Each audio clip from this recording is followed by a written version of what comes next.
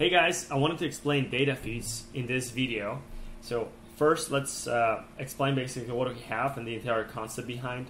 So data feeds are dynamic product blocks, and I will show you the examples in just a second, that are fed from your Shopify store. So we can pick any category. We have accessories here. We can exclude categories. You choose a metric.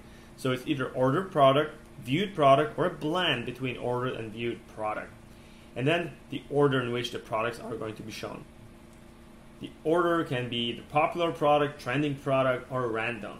Whatever we choose, we will see the different products based on that. So if we will choose order product, it will only look at what products were purchased, and between these products you will see popular products, trending, or random products. Let me show you how that looks like in an email or the editor. So this is pretty much the old editor, but it's very similar.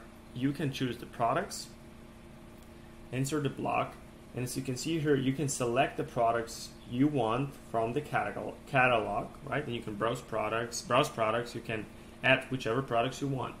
However, if you have an abandoned cart or any of the flows that are sent on repeat to all these customers, you don't want to send them always the same products, because they might look at the products that are trending at the time they open it.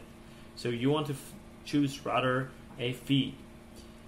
Start with item number 1. It's pretty self-explanatory. You choose a feed. So most popular bracelet, popular earrings, popular necklaces, popular new arrivals.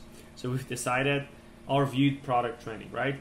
So we've decided which category we wanted to choose from. If that is in a flow for that particular category, campaign for that particular category, you can choose this category and it will start showing these products.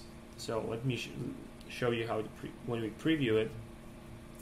So instead of randomly showing the products, didn't save the block, but instead of randomly showing any products, or instead of picking the products you wanted to show, you can let the data determine which products are going to be shown there. Because there's a chance that if their products are popular on your website, they're going to sell more likely, right? And also, if they're popular, that means people are buying them. That means it will have more reviews, and there's a higher chance that people will buy these particular product.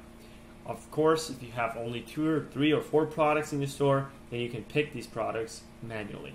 But this is a cool feature that allows you to really set up flows, and every flow will look different if you design it even better. Obviously, I didn't spend any time designing here, but if you design it, you'll have here pretty unique emails, because every email will be different.